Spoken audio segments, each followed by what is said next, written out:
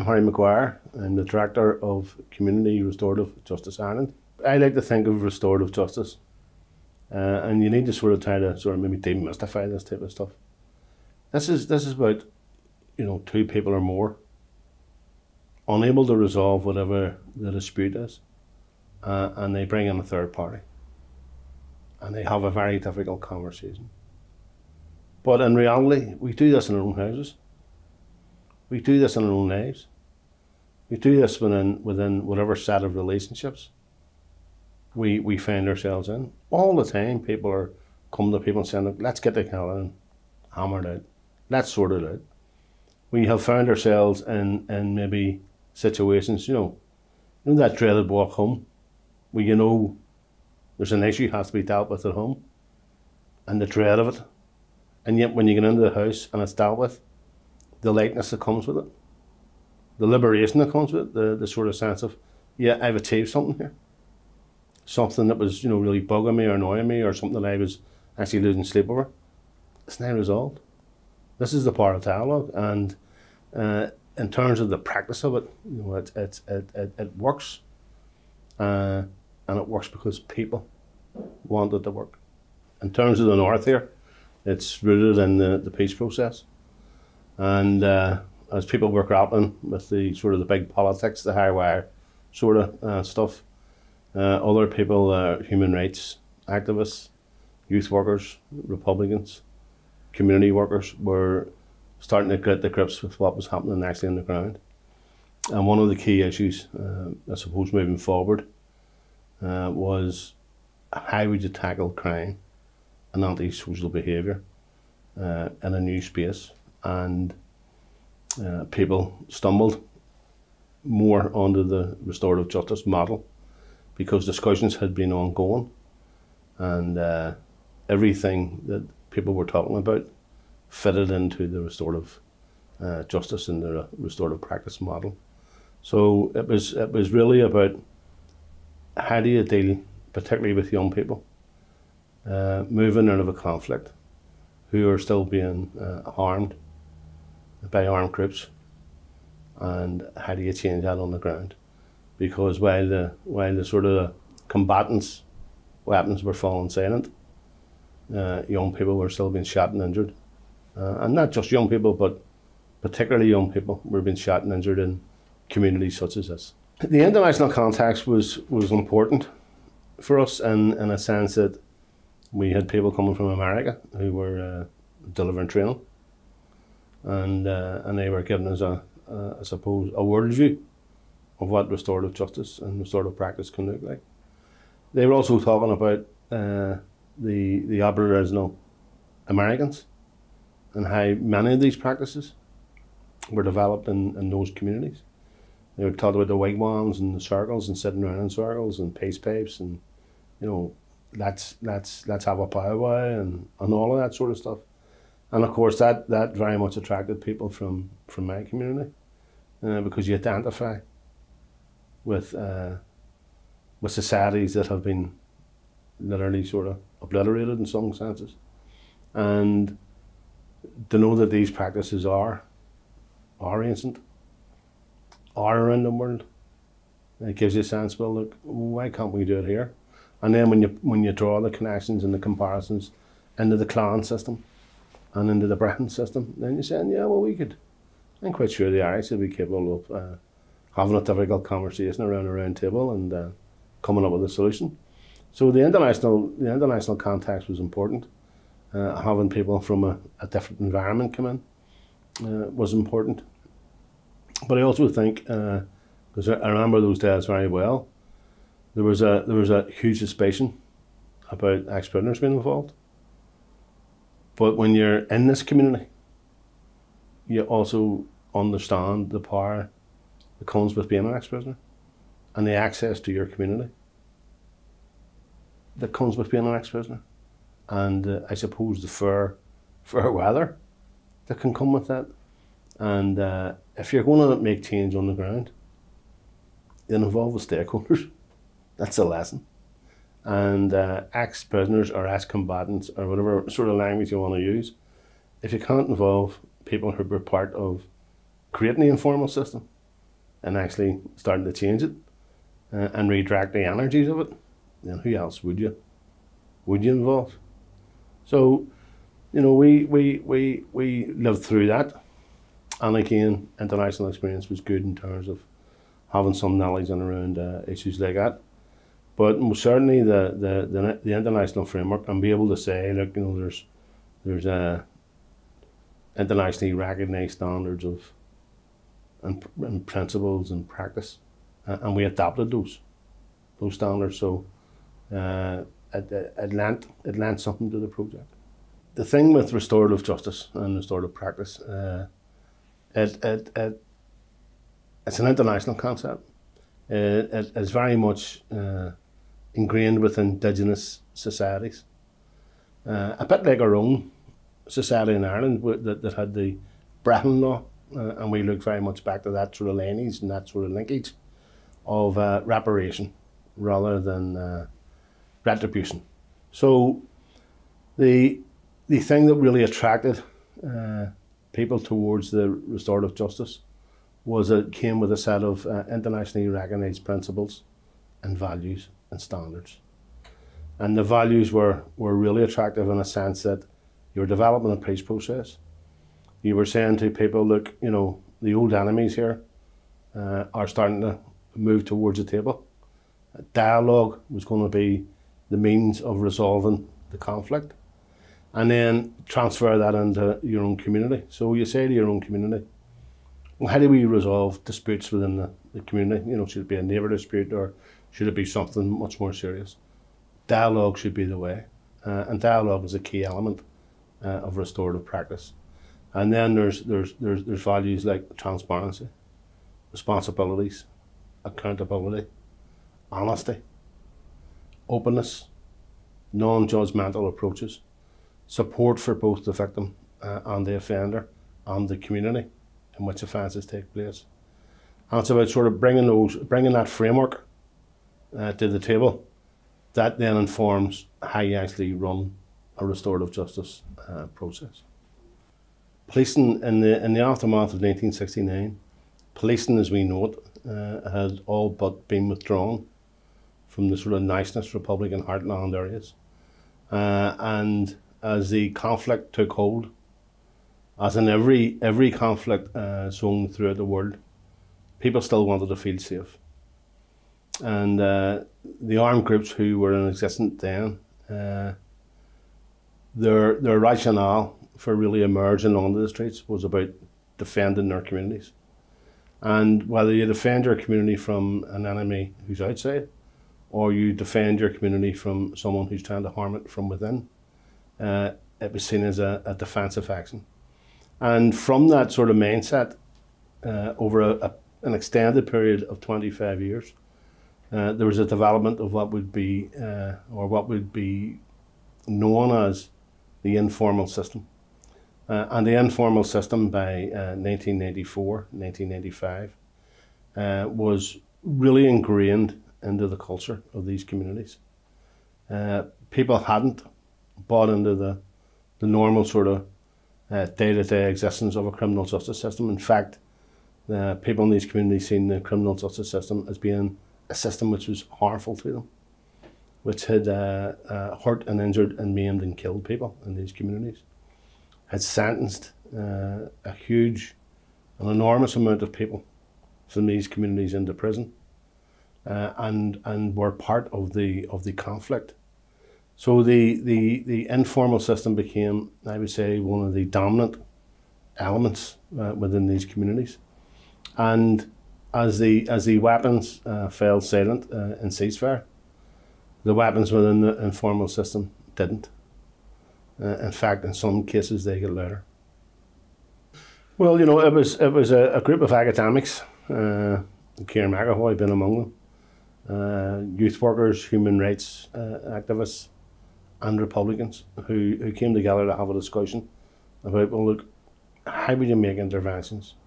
How could you change what was happening within communities around sort of what's loosely called punishment violence?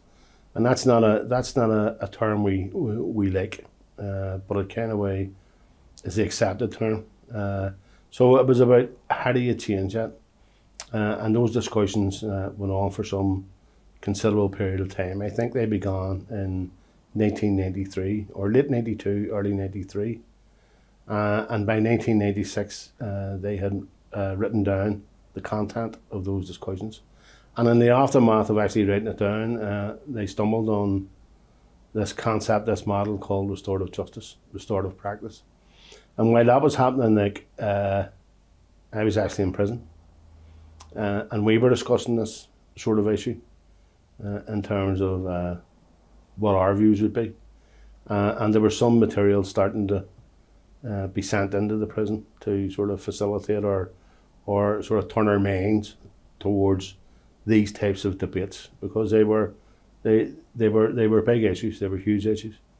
They were one of the sort of variable type discussions. If the politics of the peace process was to actually arrive at negotiations and a deal, what would that mean in terms of policing? Because policing in itself, and of course the wider criminal justice system, was a huge issue. The common misconceptions is that it's a soft option. People tend to see it as a soft option. Sure, you know, what good's talking about it going to? And really, when you start to sort of unpick that or unpack it, if you look at a situation where someone is taken away and shot in these communities, their behaviour isn't challenged.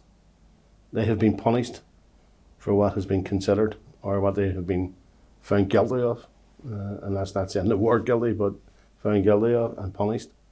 And the behaviour, the action, the victim has very little say in that process. So someone from an armed group takes it on themselves to say, right, we're going to resolve that. And that's how it's resolved. And then you take the formal criminal justice system.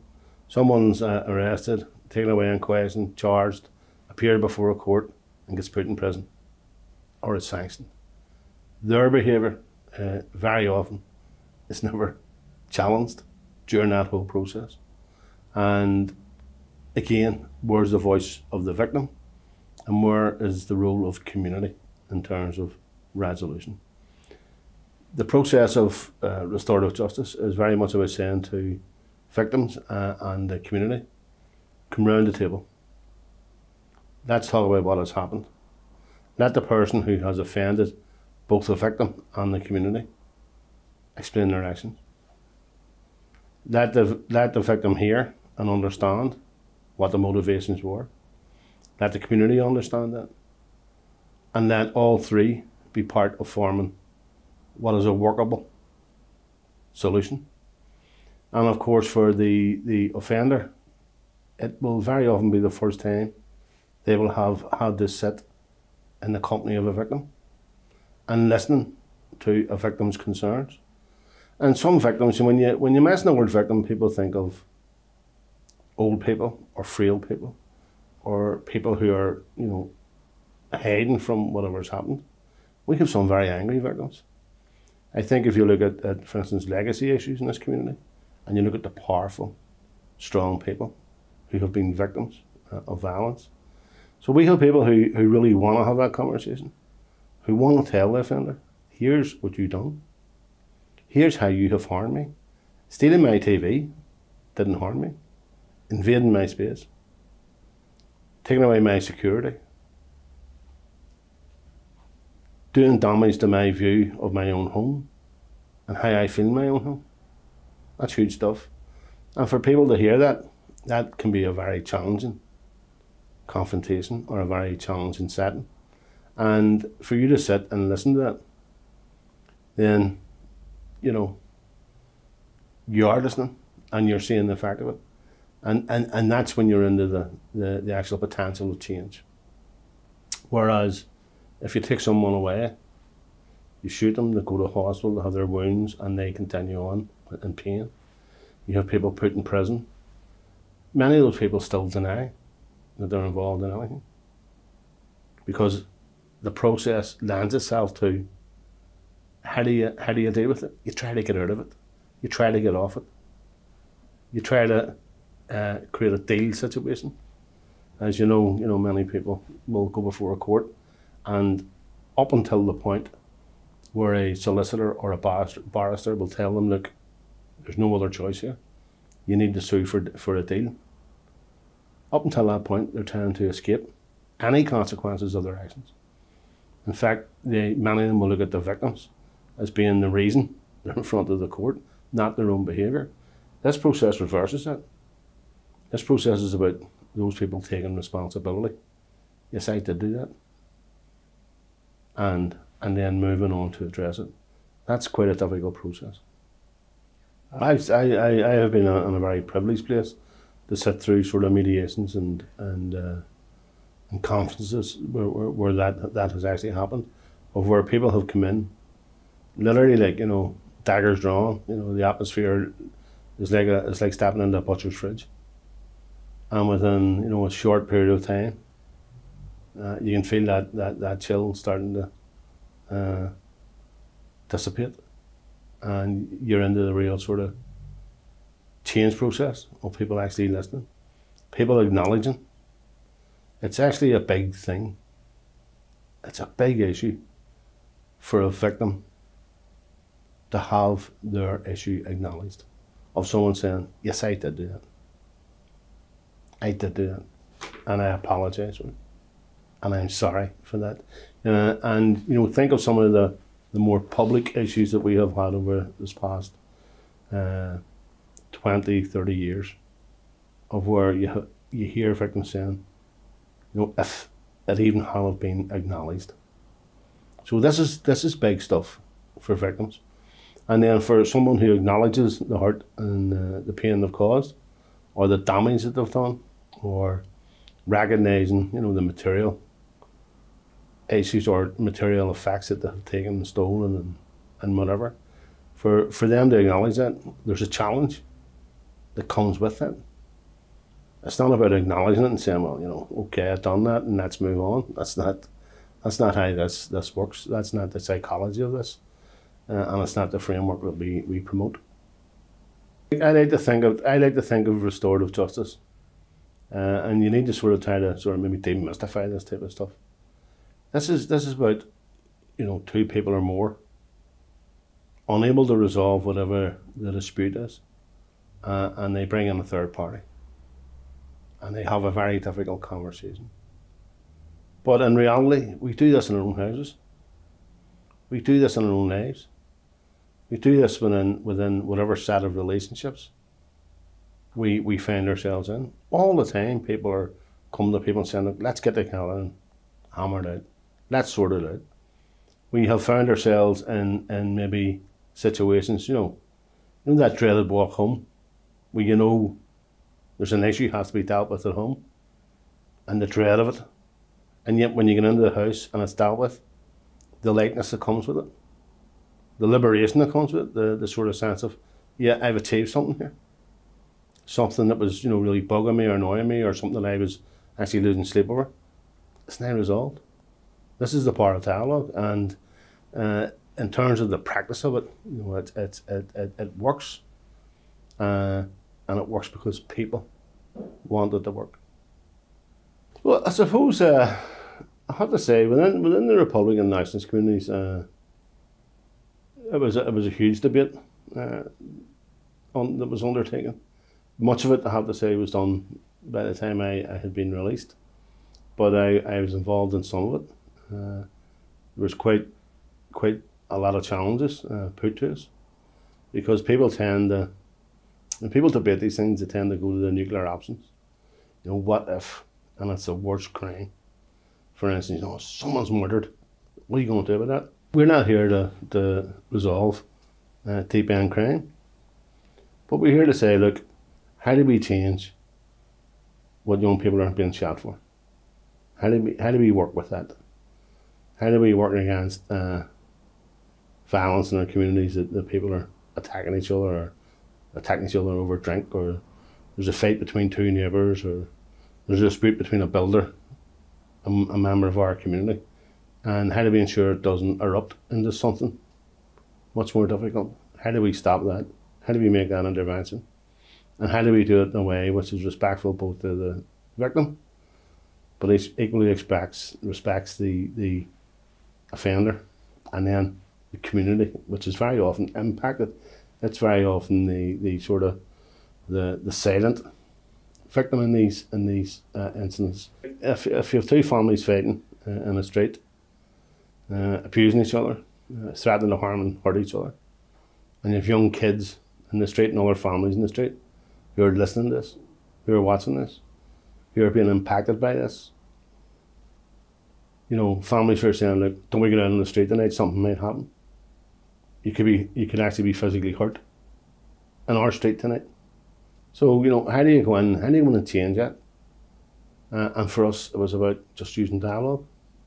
And I have to say, one of the things that has always been, I've always found remarkable about this type of work is people can be actually very, very sensible when you start to have these discussions, and can be even more sensible when it's about coming to the table to resolve it. And we have dealt with some really sort of quite heavy issues and heavy disputes here, but all through the good grace of people saying, yeah, we need to resolve this. Because I have sat in homes and I have said to people, look, you know, one punch can kill. One punch can brain damage somebody.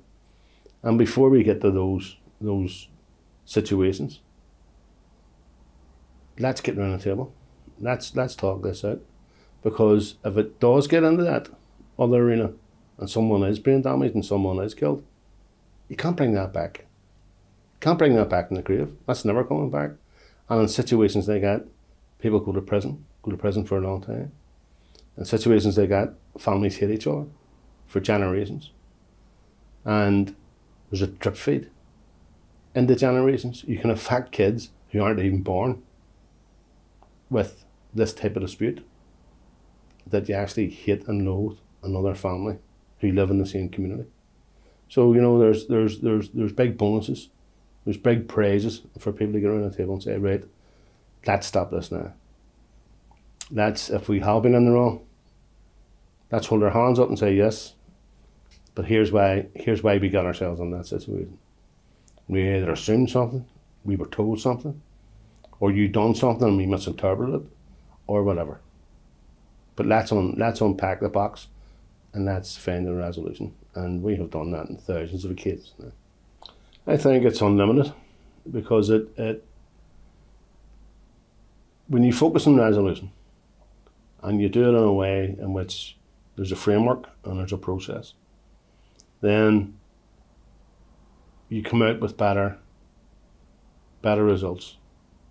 And not only better results, you come out with strengthened belief, strengthened trust, and better relationships between people. Because if we're nothing else, we're a community of people. And if we see the world in a not too dissimilar way, and if we're prepared, if issues of difference open up between us, if we're prepared to say, yeah, well, let's get around the table, and let's just be honest about it. Let's be honest about our own actions, and let's be honest about, then, you know, you're moving into a different space. We have done this sort of work in schools. I remember actually a teacher making a comment when she seen, for instance, a restorative circle in action, and the teacher said she had never seen the boys behaving so maturely. And the reason for that was because the framework was created to allow them to behave maturely, because it wasn't about punishment. It was about what happened, who was harmed by what had happened, and then how do you repair the harm? How do you repair that? And I would challenge anybody that you know, in the school in West Belfast, on the final day of this teacher who had been harmed by actions of the pupils in the class, on our final day, the boys got together and presented her with a bunch of flowers. I've never heard that before in a school in West Belfast. So something moved, something changed. And during the course of the circle, for a number of boys to say, no, I did do that. That was me done that. That's change. So I think, you know, let's look at the praise here. Let's focus on the praise, and let's develop it or spread it out and do what we can to create a different society. My name's Debbie Waters. I'm the director and one of the founding members of Northern Ireland Alternatives, which is a community-based restorative justice organisation. So restorative justice has been around for centuries. It's an age-old concept in mostly Indigenous peoples across the world, like Native Americans and the Maoris and tribes like that. Were using it as a way of problem solving and as a way of doing justice. So really it's all about non-violence, it's all about non-adversarial approaches, and it's really about humanising conflict. So it asks questions like who's been hurt, what's their responsibility, and who are the victims, and how can we make things as right as possible. So in the States, probably the restorative movement has been pushed ahead by the Quakers and the Mennonites.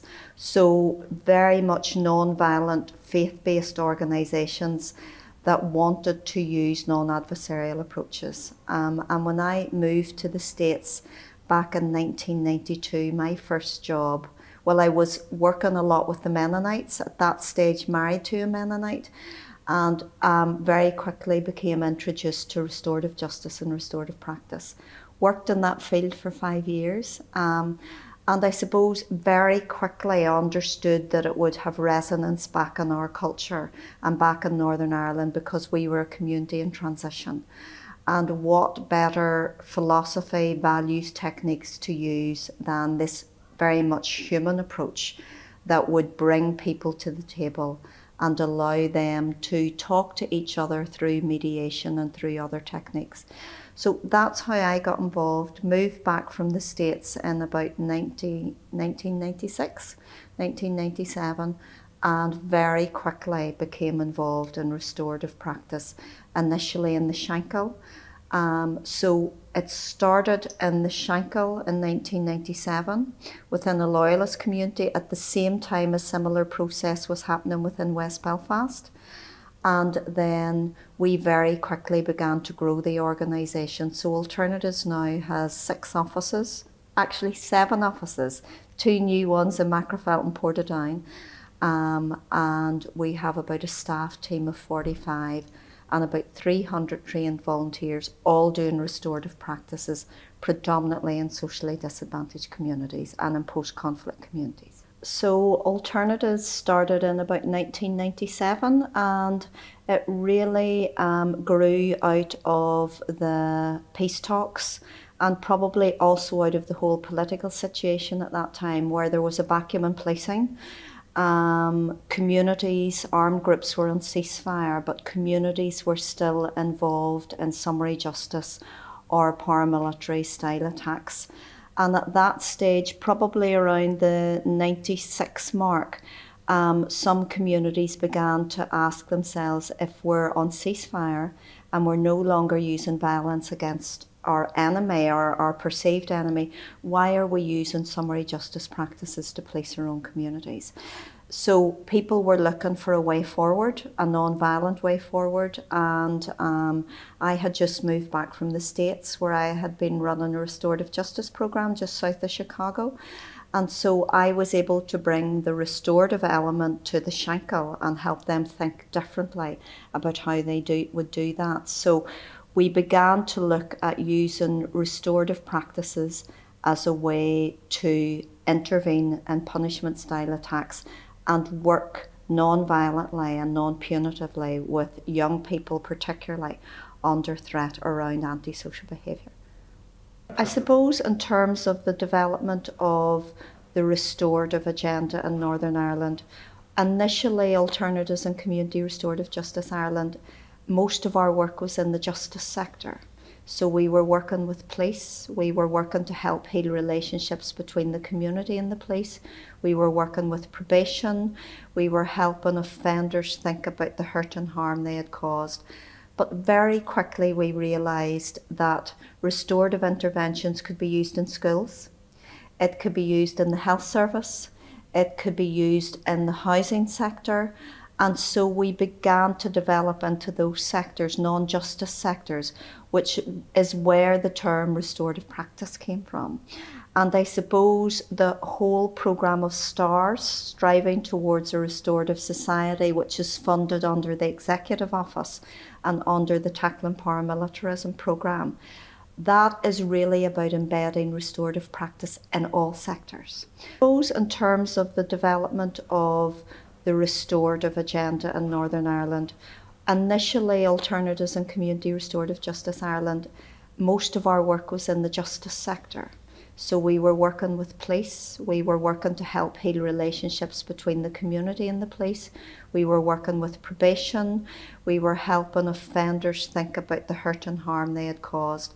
But very quickly we realised that restorative interventions could be used in schools, it could be used in the health service, it could be used in the housing sector, and so we began to develop into those sectors, non-justice sectors, which is where the term restorative practice came from. And I suppose the whole programme of STARS, Striving Towards a Restorative Society, which is funded under the Executive Office and under the Tackling Paramilitarism programme, that is really about embedding restorative practice in all sectors. So it's about growing the work, not only in the justice sector, but helping school teachers think, how can I work differently in the classroom? It's about helping social workers think, how can I work differently with families and do that work restoratively? And it's about helping youth workers and community workers think about an added dimension to their work. And so one of the big things was when we went into schools, we heard a lot of shouting. And a lot of kids were put out of the classroom, a lot of suspensions. And really part of the restorative ethos is to say, how can you do that differently? So can you work non-violently and in a non-adversarial way to deal with conflict differently in school, to retain the young person in the school environment and heal relationships? It's also about helping social workers think differently about their work. It's about helping youth workers and community workers think differently. So rather than excluding young person from a youth club, let's get everybody in a restorative circle. Let's start talking about what happened there, why did it happen, and how could we have managed that or done that differently. And I suppose the key to it is really about helping the people in conflict think about their responsibility in that, and then how can they make it right. So it really turns things on its head. So normally we exclude people in conflict. This is about saying, let's talk about it. Let's resolve it together, and your responsibility is to make things as right as you possibly can. I suppose what restorative practice has to offer in a post-conflict society is some of the key values, and some of those are non-violence, engagement, having everyone around the table who has a stake in the process, openness, transparency, and those values and confidentiality, those values underpin everything that we do. And I suppose then the framework that comes with that is a framework that asks those key restorative questions. Who has been hurt? What's the responsibility to make things right as possible? And where are the victims in this process? So it's about giving people that have been hurt and harmed a voice and a stake in the process and giving them ownership over that. So some of the work that we have done around that, and this is really pertinent to STARS, is, for example, a school in North Belfast. A young person assaulted a teacher. And rather than the teacher wanting that pupil excluded from the classroom or excluded from the school environment, they contacted us and said, we'd really like a restorative process. So we went into the school, we worked with the young person around, why did you do that? What was going on in your life? What was going on in the school environment? We worked with the teacher around what was going on in the classroom, and then we brought the two of them together. And that ended up in a face-to-face meeting where the young person apologised, and they collectively put together a restorative plan as to how they could make things as right as possible. So it wasn't just about the pupil changing, it was about the teacher thinking, how could I have managed that situation differently? And so if you compare that to a situation where a young person is either suspended or excluded from school, no work is done with them, there's no learning, and they're brought back a month later. Loads of kids say to us, Debbie, I do my best to be excluded or suspended every day. That's what I want. So we're saying to the schools, listen, to build a restorative school and to nurture a different kind of environment, you need to do business differently. And many schools and many sectors, the housing sector is now looking at mediation to resolve disputes between tenants rather than putting tenants out.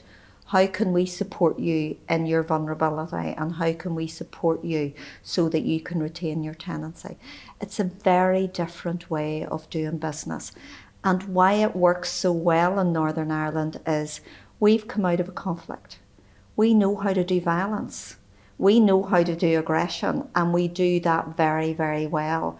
What this does is offer a very different way and say to people, let's look at that through a different lens, and what's your responsibility through that lens. So it promotes ownership, it promotes equality, and it promotes bringing the marginalised to the table. And I suppose in building, in true peace building, that's what true peace building should look and feel like on a daily basis. And I think that's why the STARS programme really, really is needed in our society, because it offers everyone a way to do restorative business. In practice, restorative work looks differently depending on the different sectors that you're involved in. So for example, in alternatives, when we're working with a young person who's maybe been under threat by an armed group because of their involvement in antisocial behaviour, we'll intervene in that situation, and we'll take the young person through a process of looking at how their actions have hurt the victims, their community, themselves and their family, and they'll develop a restorative plan around that as to what they plan to do to make things as right as possible. I suppose the key elements to it is involving the victim and giving them a voice and allowing them to talk about how they've been hurt and harmed by crime or antisocial behaviour, but also involving the young person and saying, listen, we understand that things in your life aren't great. So this process is also about empowering you to make changes, as well as you taking responsibility for the hurt and harm that you've caused. So that process for us in alternatives can take about 10 months. So a young person can work through the restorative plan, and at some stage that will move to mediation, where the young person and the victim will sit down together in a facilitated process, face to face, and talk about what happened. A lot of people critique restorative work because they say it's a soft option. I want to say today it is not easy to sit face to face with your victim. In fact, it's much easier to go through the court system where it's impersonal, where you don't have to take personal responsibility, and where it's not humanised for you. In the restorative world, it's very difficult to do that. And I, at one point, had a young person say to me, Debbie, I really would have preferred to take my beating than do this, because this is emotionally and psychologically painful. It's not supposed to be easy. To face up to the hurt and harm that you've caused and walk through that journey is not easy, but it's about emotional change, it's about psychological change, and that's how we get long-term change. And that's how we transform communities and build peace. So for us, that one example of what it looks like on a daily basis for a young person, I think really signals that it's hard work. It gives everyone a voice and involves everyone in the process, but also the benefits are great.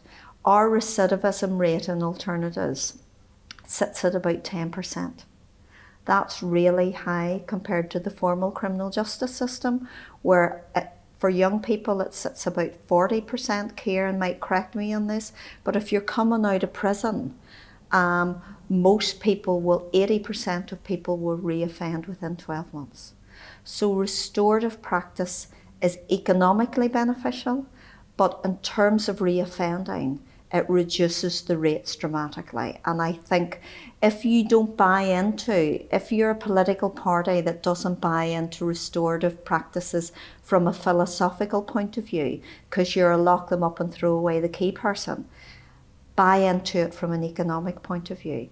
For us to work with a young person for a year costs about £2,000. For them to go through the system in Northern Ireland for a year probably costs about £60,000 or £70,000. So I think Justice, the Executive Office, all government departments need to be looking at this as a way forward and need to begin looking at this as a way of doing core business. The STARS programme is a programme that is funded under Recommendation B4 and Communities in Transition. So it's through the Executive Office and it's around that whole area of tackling paramilitarism. Yeah? So STARS is really, really important in terms of the non-violence piece, in terms of empowering local communities to solve their own problems rather than turning to paramilitaries or others. And so we have worked really hard over the past 3 years around STARS, striving towards building a restorative society and embedding those principles. So the key areas that we've been working in, Alternatives has been working in the Shankill, East Belfast, Carrick and Larne and Bangor. And CRJ has been running STARS in Lurgan, West Belfast, North Belfast and parts of Derry. Yeah, so those have been the focus for us. The focus, they're probably deemed some of the most vulnerable communities, some of the communities with the highest levels of paramilitary activity. And we've been coming into that situation and trying to embed restorative practice as a different way of doing business. So who we've been working with has been very diverse.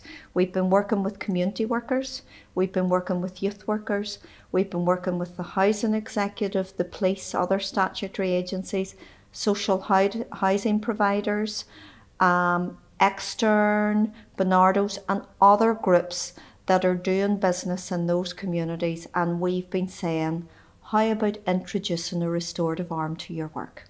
And I suppose people would say, what would that look and feel like? So for Conswater Homes, for example, in the east of the city, what they're looking at doing is becoming a restorative organisation. So they're looking at their policies, how can they make them more restorative, right down to how can we use mediation to help resolve disputes between our tenants who live in our social housing estates. Yeah, so that's major. So rather than just moving tenants on and putting them out, if they're either involved in a neighbourhood dispute or they're involved in antisocial behaviour or they're demonstrating vulnerability of some kind around mental health, we're saying use restorative interventions in that situation. Work with the tenants, find out, get beneath the surface, find out what's really going on in their situation and then bring them together directly in mediation. So it really is about empowering the most vulnerable, saying you are part of our community and you have a stake in our community. And rather than just excluding you, we want to build your capacity. We want to give you the tools to live differently in a social housing estate, and we want to support you long term. What would have happened in the old system was that paramilitaries might have threatened them and put them out, or the social housing provider might have said, your behaviours reached the threshold where you can no longer maintain your tenancy. So STARS has turned that on its head. And we want to continue with that over the next number of years. Hopefully, if we're successful with phase 2 of STARS, we want to go even deeper, go broader, work with more people. And it's not about growing Alternatives or CRJ. It's about helping people to grow the restorative arm of their work where they are. My name is Kieran McEvoy. I'm a Professor of Law and Transitional Justice here in Queen's in Belfast. My involvement in restorative justice came about as a result of myself and 3 other people who were involved in trying to persuade the IRA to cease punishment violence and to replace punishment violence with community-based restorative justice. So that was 20-something years ago, and I've been involved as a board member of CRJI ever since. The philosophy of restorative justice is a focus upon repairing relationships rather than on punishing offenders. And so what that means in practice is involving all of the parties to a crime or antisocial behaviour and trying to find non-violent human rights compliant solutions to that. The parties involved are the victim, obviously, the offender, community, in whatever shape or form that looks like, and some people would have as a fourth player in that by just automatically the state. And when I'm talking about restorative justice, I have a dotted line to the state.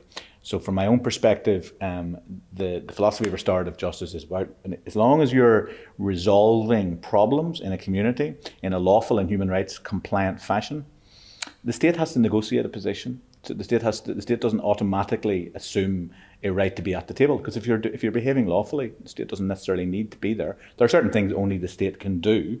So part of the philosophy of restorative justice is the restoration of relationships involving all of the parties to the dispute, and where necessary, involving state agencies who may have specialist skills or expertise in resolving it. And that's the broad philosophy of it. But the central tenet of all of this is that it is non-violent and that it is human rights compliant, focused on resolving problems rather than simply on punishing perpetrators.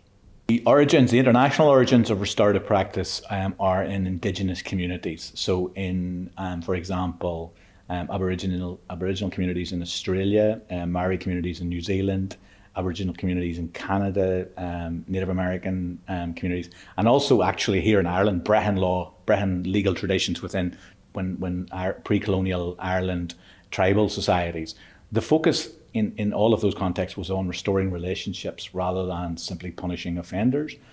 And in probably the 1970s, 1980s in Australia and New Zealand in particular, you had a huge overrepresentation, you still do, you have a huge overrepresentation of Indigenous peoples within the formal criminal justice system. And so, you know, if your Aboriginal community is hugely overrepresented, in effect what's happening here is there's a disconnect between the Aboriginal experience and white man's justice and it's man's justice. It's just culturally something's not working here, and they recognize that. And so criminal justice authorities and communities started to think, can we do something here to incorporate Aboriginal tradition within the way in which we address crime and antisocial? And that spread essentially. And it spread, originally restorative justice was primarily focused on dealing with young people. Nowadays it includes adults, it includes, like the area that I work in primarily is on post-conflict justice. And so even issues like, you know, crimes of mass violence, genocide, for example, that you've seen in Rwanda, a variant of restorative justice attempted to address the after effects of the Rwanda genocide. In the Truth and Reconciliation Commission in South Africa and other Truth and Reconciliation Commissions explicitly say, well, this is a restorative way, you know, truth and reconciliation are restorative values, moving away from the punishment of the offender.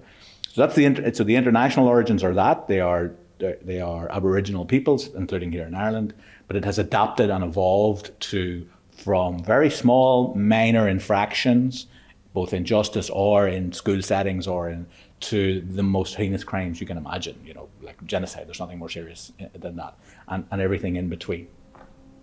I mean, I was aware of restorative justice as a concept. I came from an activist background, a human rights activist background. I used to work for a charity here, a prisoners' rights charity called NIACRO. And so we were kind of interested anyway in the ways in which restorative justice, for example, is used in the prisons to resolve disputes within prisons. I'd been to South Africa and I had seen community-based restorative justice there as part of the transition, challenging cultures of violence. As some people will be aware, one of the aspects of the South African conflict and transition was that you had things like necklacing happening in communities where, you know, alleged informers on the side of the apartheid state informing against liberation forces. And I had seen restorative efforts to try to challenge that. And also in the South African context, you had an analogous situation where police had no legitimacy, state police had no legitimacy. So I had seen that, and then post the ceasefires here, essentially the ceasefires here, both Loyalist and Republican, were cessations of military operations. They did not include policing operations. What that meant in practice was that punishment violence continued. And so for some, the continuance of punishment violence after the ceasefires was proof that the IRA and the Loyalists were not serious about ceasing violence. So there was a moment of opportunity, if you like, to engage with Republicans around this. I think the Republican movement as a whole was looking to get off the hook on punishment violence, but the problem for them was that in a context where policing was not seen as legitimate, there was a serious demand from communities for punishment violence, for protection, as communities would have seen it, from crime, antisocial behaviour, drug dealing and so forth. So there was a pressure on the Republican movement to respond to that. And that was all happening in a context where, so an expectation on the part of community and a sense of responsibility as well amongst Republicans, that this was part of their jobs, inverted commas, not only to protect their communities from the other side, be that Loyalists or state forces, but also from antisocial crime. And so that there was a space, basically a political space for engagement with Republicans and Loyalists around these issues in trying to find non-violent alternatives. And the framing of that ultimately was around restorative justice, attempting to move away from punishment violence, to engage in efforts at dispute resolution which were framed on non-violence, on protecting the human rights of everyone involved, and in doing that in a way which ultimately allowed these community-based initiatives to develop relations with the state, including the most challenging was developing relations with the police, but done at the pace of the community themselves. So in a context where you just simply couldn't impose a relationship between community and police where that hadn't existed, and so that had to evolve over the course of a number of years, and restorative justice therefore played two roles. One, in challenging quite deeply embedded cultures of violence and exclusion against alleged antisocial offenders, and at the same time, once the Republican movement as a whole had joined up to policing and said, okay, it is now okay, we will take up our positions on the Sinn Féin will take up positions on the policing board and on local community police accountability structures, encouraging young Republicans to join the police. But that macro deal required relationship building on the ground, and so Community Restorative Justice Ireland became a key bridge for building relationships between historically estranged Republican communities and the PSNI. So it was playing both functions, challenging cultures of violence, moving away from violence, but also at the pace of the community, creating a bridge and a relationship between the police themselves and historically estranged Republican communities. And there's different styles of restorative practice. So the classic would be victim offender mediation, you know, where you'd have a one-to-one encounter between a victim and offender, usually mediated by a professional. It can involve broader range of stakeholders. Family group conferencing is called. So you could have an offender with members of their own family and other, you know, often crimes and antisocial behaviour don't just affect one person, they affect the family of the victim. So you could have a broader group of players. Sometimes in neighbourhood dispute style restorative, you could have 20, 30 people involved. Now they're complicated to manage, and watching some of our local practitioners managing large groups of people where, you know, tempers are hot, they're brilliant at it. Like those are not easy things to manage. But they're just really, really skilled at doing this. One of the joys actually for me watching the projects evolve over the last 2 decades has been seeing ex-combatants deploying skills that they learned in prison, for example, in mediating disputes, and in using that experience of negotiation and preparation and all of that, and deploying that in such a positive way around resolving disputes. So it can be, there are all kinds of different styles of it. You can also have restorative justice that is explicitly, or restorative practice actually, that is explicitly linked to the formal justice system, you know, in the courts. A court order can include a restorative component, but also restorative practices nowadays can be located anywhere, within schools, within businesses, within the health sector. It's a way of organising and managing dispute resolution, and a set of values and practices that basically give you the how do we address conflict, how do we address that in a way that stops it from happening in the future, that addresses and gets offenders to take responsibility for their action, and that empowers victims and addresses their needs, but also responsibilises communities. Because one of the things that happened in our context was that when punishment violence was the norm in working class Republican and Loyalist communities for antisocial behaviour, communities themselves didn't have to take responsibility for that. They just had to demand it, but someone else did it. So you could have a very bloodthirsty, there was a real appetite in local communities for violence, being visited, and antisocial offenders, people involved in drug dealing, people involved in car crime and all that, were not sympathetic victims, and they did not receive much sympathy in the communities in which they were often terrorising and torturing. And so cultures of violence became normalized in that context. And so one of the things in restorative justice that you do is you try to challenge that, and you give and responsibilize the community itself. So take ownership and responsibility for dispute resolution in the community. And then that challenges kind of hard right-wing attitudes to punishment, because you're involved in it yourself, you're taking ownership and responsibility. Whereas if you're only demanding violence and retribution, but then your hands are clean, you're just saying, okay, we're walking away. I've just gone to the Republican movement or to the UVF saying, okay, I want that little so-and-so kneecapped. My hands are clean now, I have no responsibility. Someone else does the dirty work for that. And that was actually for us a resource as well, because certainly within the Republicans that we were engaging with, they were tired of it. They were tired of it. Dirty work is not why people joined the Republican movement, to be involved in that kind of activity. And they were also pissed off at the community demand for violence when the community wasn't having to do it itself. It was Republicans or loyalists who were having to do it. And so that gave you a space to engage. And so restorative justice tries to do a lot of complicated things in what looks like a very simple encounter between a victim and an offender. There's a lot of complicated stuff happening around that, which is why it's so interesting. And when it works, it's a beautiful thing. Two most common misconceptions with regard to restorative justice are, number one, that it's a soft touch for offenders. And that secondly, that particularly for community-based versions of restorative justice and in a post-conflict context like ours, that it allows and facilitates the continued paramilitary control and domination over local communities. Those would be the two big misconceptions. They're both wrong, but those would be the two misconceptions. I mean, first of all, the notion that it's a soft touch for offenders. I've been doing this for 25 years probably now, and countless times I've had offenders telling me it's much easier to do time than to engage in a restorative process where you're having to take responsibility and address a victim as a human being, for example, in a mediation session.